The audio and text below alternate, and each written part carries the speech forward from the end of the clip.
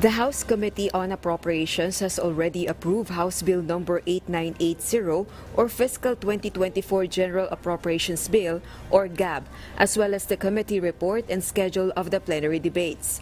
According to House Committee on Appropriations Senior Vice Chairperson and Marikina City 2nd District Representative Stella Quimbo, there are no changes in the proposed confidential and intelligence funds in the 2024 budget. In the 5.768 trillion pesos proposed national budget for 2024, the government is requesting an amount of 4.86 billion pesos for confidential expenses and 5.27 billion pesos for intelligence. Yes, everything else remains the same.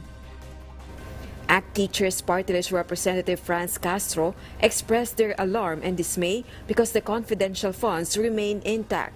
Meanwhile, the House panel is giving agencies 2 years instead of just 1.5 years to spend their maintenance and other operating expenses, or MOOE. It has also removed the provision requiring Congress to submit a report to the executive. The plenary debates for the proposed 2024 budget has been formally set and will start on September 19, Tuesday. Representative Castro hoped they will be given sufficient time to interpolate and thoroughly examine the proposed budget.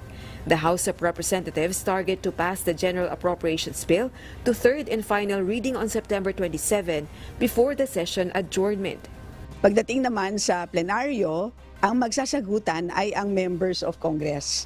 So ang mismong sponsor ng ahensya ang sasagot doon sa interpellator.